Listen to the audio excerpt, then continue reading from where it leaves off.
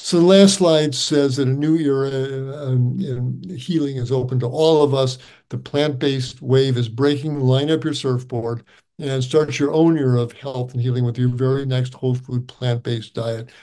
These are the resources that you should take advantage of. And these are the major mechanisms of disease reversal utilizing plant-based nutrition. What changes when you go from an animal-based diet to a plant-based diet? Everything changes, and we should take advantage of that. Okay, so with that, I will stop my share, and we have a few minutes left over for questions. A Yeah, lot of information, but hopefully it's been yeah, useful. tremendous amount of information. Thank you for sharing all of that with us. Always a pleasure to watch you present all this information in a very digestible way. So real quickly, so you showed on your last slide how people can get in touch with you, drklaper.com. And then your books are available on through the bookstore. Any purchases will be through Amazon, but the Real Truth About Health will get a little bit to help us fund the great work that we're doing here. So we're going to begin the Q&A. I'm going to try to get to audience also, but we just have a very few minute, very limited amount of time. Real quickly, given the current paradigm for medicine and how people make their money, how specifically doctors, how what financial incentive, and not even a financial incentive, like they're gonna, but how could they sustain their lifestyles? To be quite honest, right? Right now doctors are extremely well paid. There are many doctors making over $500,000 a year, and they're making it in through dealing with insurance companies that fund certain things and not others. How is it possible that a doctor who wants to do this stuff but has built himself a lifestyle based on doing procedures and prescribing medications can move over to this without harming themselves financially? Oh my. And that is the $64 question, $64 million question. And it's the nut of the problem we're facing here. It's not going to be easy. It could be easy. Again, if the insurance companies were really interested in helping their patients heal instead of making money off every bypass and every stent and every prescription written, they would see that they would hold on to more of their money by truly getting their patients healthier. And because there's money to be made in keeping people healthy. For every CEO of a company that doesn't go down with a heart attack or a stroke, their employees continue earning paychecks, paying taxes to the community. There's benefits to keeping people healthy, but that needs to be incorporated into the insurance reimbursement. We're at a time of transformation. What happened to the whale harpooners when whaling was outlawed? What happened to the buggy whip makers when automobiles came in? They wound up doing something else. They had to change. They saw that era has passed. Now you're asking how can a practicing cardiologist go plant-based here and still make money? There's probably going to be a dip of an income, but they're going to get more patients. And most of the money is made from that initial assessment and the test ordering, et cetera. And this happened to uh, head of cardiology at Rush Presbyterian. They got their patients on a whole food plant-based diet. They started seeing fewer patients because their patients were getting healthier, but that opened up spaces in their schedule to allow more patients to come in. And they actually made most of their money on the initial assessment and prescriptions and treatments that were prescribed. So it can be done. The insurance companies need to change their reimbursement models and reward the doctor and the patients with lower rates for keeping themselves healthy. It could be done, but it's going to take lots of work. And that's why I want to gather the statistics up in Canada and bring them to the US and give those lectures saying this is doable and everybody wins. The doctor and the patient will win with this evolution. It's not going to be easy, or a couple of oxes are going to get gored here for a non-vegan analogy, but we have to do that. The present model is leading us to death and bankruptcy. We've got to change it, and it can be done. So that's what we're trying to do. So last year we spoke about Dr. Furman's assessment that he's seeing many vegans come in with dementia, long-term vegans. So, one of the things that he thinks that people should be on is DHA, EPA. And I know that you had mentioned that for a long time you were reluctant on it, but he eventually convinced you to take that. How have you found, well, what are your thoughts on what he is seeing in his patient population? And how have you found supplementing DHA and EPA, realizing that's just an N of one, but how have you found that? Has that been, meaningful to you? Have you noticed a difference? Is it worth people who are listening, is it worth them taking such a supplement? Oh boy, this is not going to be a very satisfying answer. I am far from settled on this question. I have my experience has been different than Dr. Furman's. I've not seen lots of vegans, any vegans with dementia. I'm not saying they can't happen, but it depends on what these people ate in their diet before they became vegan. If they were ate the standard Western diet till they were 70 and changed to a vegan diet, then the damage has already been done. It's very hard to extrapolate from a handful of patients. My omega-3 index is very low, so I reluctantly started on it, but I am highly dubious that one, it's having any effect at all. And there's going to be more literature showing up that the body makes all the DHA it needs. If you give it the omega-3 linolenic acid in the walnuts and the flax seeds and the hemp seeds, et cetera, the body will make all the DHA that you really need. So I am still on the fence here, and I'm leaning more towards stop taking this stuff. But I'm going to be following the literature about this very issue here. But I'm getting to be more and more skeptical that it really makes much of a difference at all. I take it a few times a week, a bit of a Hail Mary. But again, I need to be convinced. Now, there are some semi-convincing studies, as Dr. Furman, Dr. Kahn will point out about this dementia issue.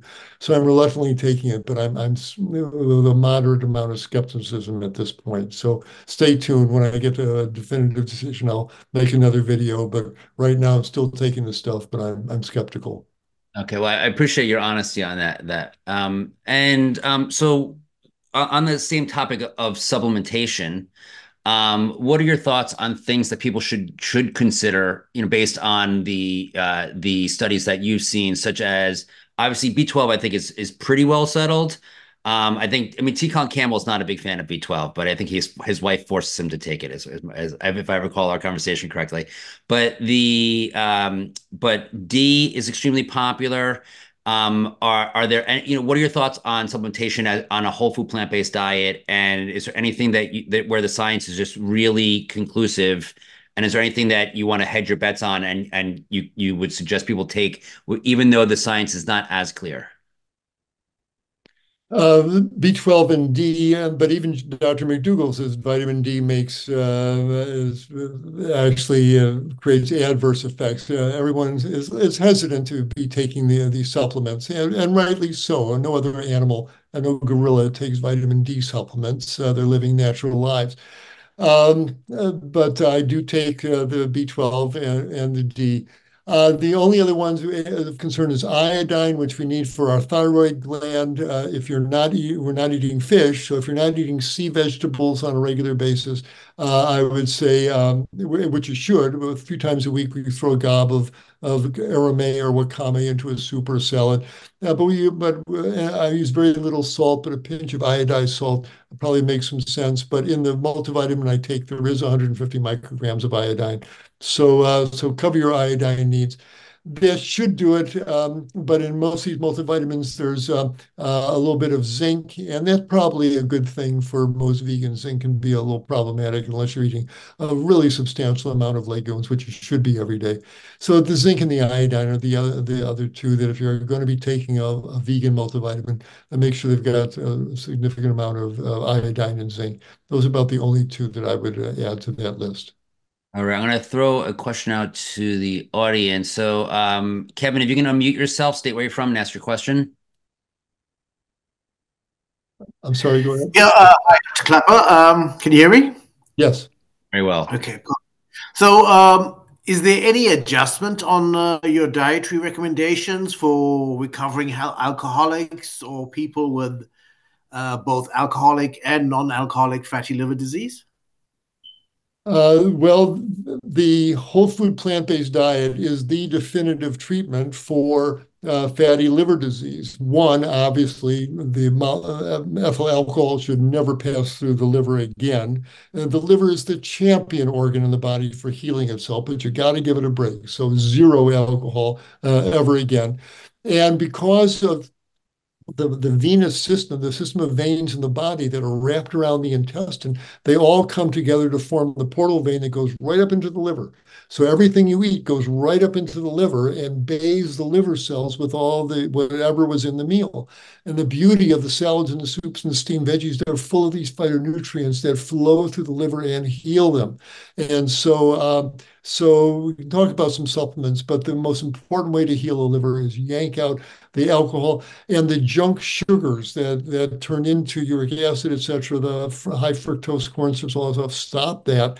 And the whole food plant-based diet and tincture of thyme will allow that liver to heal. I've seen stunningly damaged livers repair themselves with a whole food plant-based diet. Thank you. So we're sugar is extremely vilified as being like the worst thing, and then also by the transitive property carbohydrates.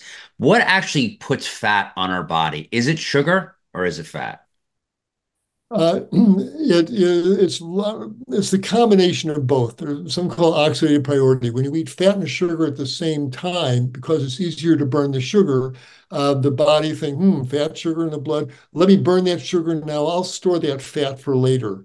So when you pour oil on your pasta, you're creating that fat sugar combination. Most baked goods are fat and sugar. The flour is the sugar, and there's some fat, some shortening, egg yolks holding that sugar together.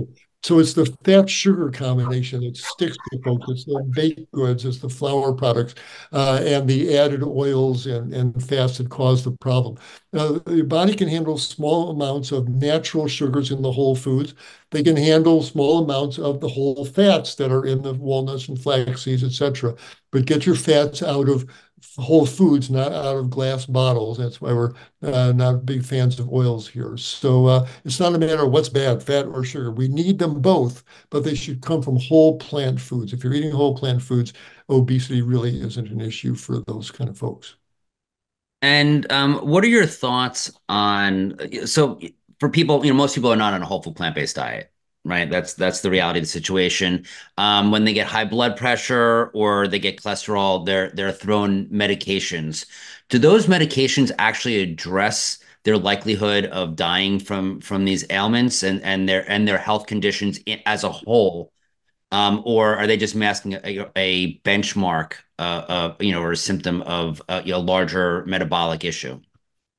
The answer is in your question, of course, and most cardiologists, they don't talk about it, but the fact is, despite these huge amounts of statins, the amount of actual cardiac death has only decreased by that much. For pounding down that cholesterol, we have not seen a dramatic reduction because that isn't really the problem. The issue isn't how high is your cholesterol. The question is how healthy are your artery walls? How have you been treating them? Are they inflamed and developing plaque, or aren't they? If you're eating rice and beans and greens and fruits and vegetables, there's no reason that you should be developing plaque on the inside of your arteries. And just using these drugs to pound down your liver's ability to make cholesterol or to crank those arteries open can have some benefit, but they are not getting to the root of the problem. It's the food. It's been the food all along. And that's where we really have to put our focus. And if someone's eating a whole food plant-based diet and they're doing everything right according to your protocol, and they still have cholesterol at say 200, is that something they should worry about and take medication for, or is it just if all the other indications seem okay, but the cholesterol is just at 200? Is that just the way it is? It might be just the way it is. I tell people if they go to my video Beyond Cholesterol on my website, well, we talk about this very issue there. And again, I tell people, if you're not eating anybody else's cholesterol, trust your liver. It knows how much cholesterol to keep in your bloodstream. But get your inflammatory markers checked, and I list them there: the high HSCRP and myeloperoxidase, etc. And get a scan of your carotid arteries. If your inflammatory markers are negative and your carotid arteries are healthy and no plaque, you don't have the disease, even though your cholesterol may be 200. So again, it's how every meal is treating your artery walls there. So now I've got a couple of vegans with clogged arteries, but they've been eating flour products and vegan junk foods, and those will hurt you. But if the diet is basically just whole foods from the garden, there's no reason you should be developing plaque in your arteries. So it's a rare thing to happen. So again, the question is not how high is your cholesterol, it's how healthy your arteries. Be nice to your arteries, they'll be nice to you. Perfect. And unfortunately, we've run out of time. So I want to thank you for all the information that you shared today. If we can unmute the audience so they can share their appreciation. Thank you. Thank you. After that process, enjoy your life. Thank you, Dr.